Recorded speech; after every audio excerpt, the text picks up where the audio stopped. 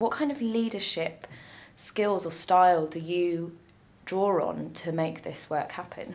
I would hope that I take quite a reinforcing, strengths-based approach and an enabling approach to leadership.